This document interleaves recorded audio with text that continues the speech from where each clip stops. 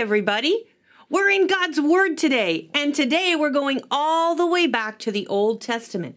Remember that the Bible, God's Word, is split into two sections. The Old Testament, before Jesus came, and the New Testament, Jesus' life, and then the life of the disciples after that. And the story continues because we're part of that history. We're just not in the book, but we're in His book. If you are a believer, do you know that God has a book in heaven with all the names of those that are His children? How exciting is that? So back to God's Word, the Old Testament, we are in the book of Esther. This is one of my favorite books in God's Word. And you know what really neat thing about it? Not once is God's name mentioned in it. What? How could that be? It's in God's Word because this story, the author wrote it in such a way that you have to be paying attention. And then you will see God is all over it. His hand, his control, his power, his plan, nothing can thwart Almighty God. And He is all over this book from the beginning to the end. The people, what happens, the circumstances, the plot twist, it twists and turns and it changes back and forth. It is a really exciting book, and I'm so excited to start sharing it with you today. So the book starts in the kingdom of Persia. Maybe you've heard of that kingdom. Sometimes we talk about Persian rugs. They're really expensive, but really nice to have. So Persia was a kingdom way far from Israel. Remember God's people, that special family that God created through which He would send His Son way in the future.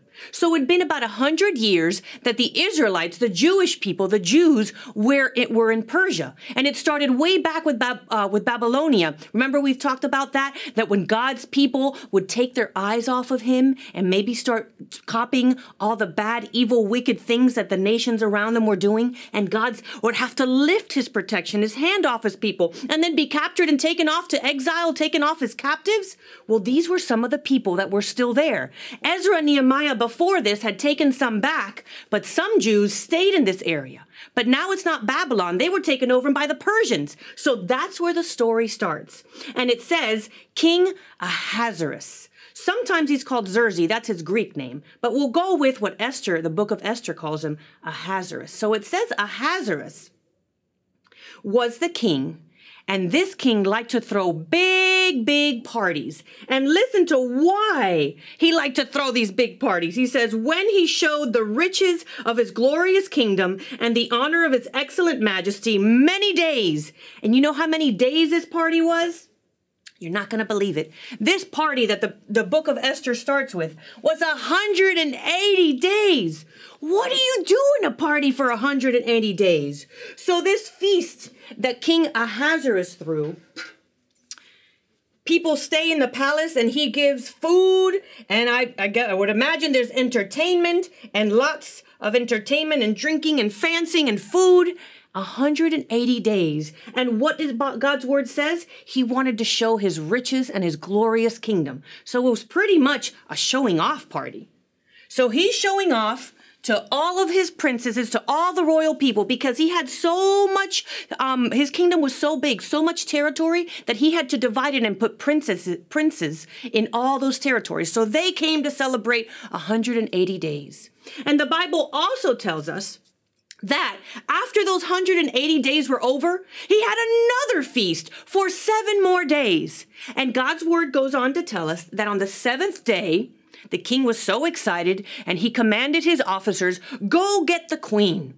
And the queen, her name was Vashti.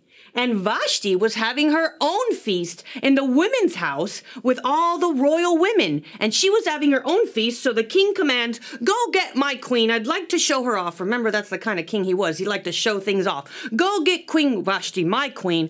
I'd like to show her to all of my guests. But guess what Queen Vashti said? No.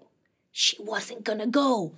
He sends his officers to go get Queen Vashti. And Queen Vashti has the audacity to say no. Now, the Bible doesn't tell us why Queen Vashti said no, but she did. And you've got to know that when we're talking about a kingdom and the guy in charge, and when he calls you and you say no, there's going to be consequences. So listen to what happens. The king is so angry. The Bible says wrath. I mean, that's furious that he commanded something of Queen Vashti. And she said, no. Could you imagine that? So he asked his men, what in the world are we going to do about this queen? And now his princesses are saying to him, well, king, you certainly need to do something about this queen, because what kind of king gives an order and people don't follow? And you know what they tell him? These are his wise men, which he sought counsel from. And he said, and when our wives find out that your wife doesn't even listen to you, what are they going to do? So his wise men said, you have got to do something about this. So listen to what they did. He made a royal commandment, and he said, you should, then Vashti come no more before King Ahasuerus. And she said, Vashti is no longer queen. Come no more before the king. That's what his wise men told to do. And let the king give her royal estate unto another. Give all her stuff. She had a house, she had servants, she had property, whatever she had. The wise men said, give it to somebody else. Somebody better than she, they told him. So the king was so angry, and he says, yeah, that sounds like a good idea. And the wise man's like, yeah, that sounds like a good idea. So the king wrote a letter to all the land that Vashti was no longer queen. And listen to this, and the commandment of the king, the royal commandment said, every man should bear rule of his own house. So it said, and every man on top of that needs to be the ruler, the boss, the master of everything in their house. Now, God's word does say and gives us examples of how a household, a marriage, a family is supposed to run. But it's not like that.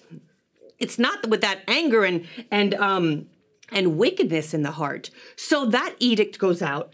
But guess what? And that's all fine and dandy when he was angry and then all his guests left. But now the king is all alone. And the Bible tells us that he starts to wonder, wow, now what? I have no queen. And he remembers Queen Vashti and maybe even think, maybe I was a little harsh on her. Maybe she had a good reason. The Bible doesn't tell us if maybe the king even found out why she didn't want to come. Maybe she had a really good reason. But all that to say, no more Queen Vashti. The king is alone. Now what? So listen to what happens. So now his men again say, we have a plan. We have to have a plan because the king really needs a queen and all the women of the palace, and there just needs to be a queen. So this is what they come up with. These men come up with this idea. Why don't we gather all the fine, beautiful young ladies of all the kingdom? Send out your officials and bring out all the beautiful young ladies from your kingdom unto you, and then you pick which one you like. Sort of like a beauty pageant, I guess. But listen to this. Those young ladies couldn't come before the king unless they were 12 months in a beauty treatment. 6 months, the Bible says they were, I guess, covered or rubbed or dunked in oil of myrrh, which is some really strong, sticky stuff. I can't even imagine what that feels like. And another 6 months in another kind of perfumes and oils. That was a beauty treatment. A whole year in a beauty spa before they could even come before the king. So the time comes, and they bring one young lady at a time, one fair young lady at a time before the king. And this is where we see God moving, because it happens that in the kingdom, remember those Jews that stayed back and were in the kingdom of Persia, there was one family. The two characters are Mordecai and his cousin Esther. Esther, when she was young, her parents passed away, and Mordecai, her cousin, raised her like his daughter, the Bible says. And she was a fair young lady. Actually, she was a very beautiful young lady. So when they were gathering up all those ladies in the kingdom, guess what? Esther was one of them. But her cousin Mordecai said, Esther, don't tell them that you're Jewish. Don't tell them that you're one of God's children. Don't tell them that you're a follower of God. Keep that to yourself. Even so, she didn't even say who her family was, because we find out later that the king and his officials didn't even know that Mordecai was her cousin. So Esther gets taken off, and all these ladies get taken off. Doesn't tell us if the ladies were happy about it or wanted to do it, but the king, that was the king's decree, so those ladies were swept up. And listen to what it says about Esther. And it says, when it was Esther's turn to go before the king, she had spent that year in those beauty treatments with the oils and all that stuff. The Bible says, and the king loved Esther above all the women. Could you imagine? I would imagine there was hundreds of them, because that was a really big kingdom back then. But the Bible tells us, what did it say? And the king loved Esther above all women. Now, right there, when I read something like that above all, and right before it said Esther obtained favor in the sight of all them that looked upon her, that's where I see God. That's God's hand, because she's just a girl. And it would have been more of a lowly peasant type girl, because they were the Jews in that society. They were the foreigners, and they were disliked by a lot of people. But for this young lady to be the one that the king above all the other young ladies was chosen, that's God's hand. Because you see, nothing can stop God's purpose. Now, we have so much to talk about in the book of Esther, but here's the thing. I can't squeeze it all in one video, otherwise it'd take forever. But know this, Esther, the Jewish young lady, is now queen. And God's got such a purpose for her, such a plan for her life. God is behind the scenes moving all this. And this was step number 1, the removal of Vashti, and now his Jewish princess, the queen of all the land. What is God up to?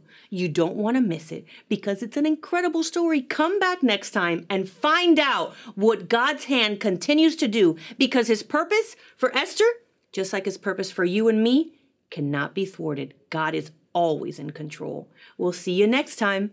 Bye-bye.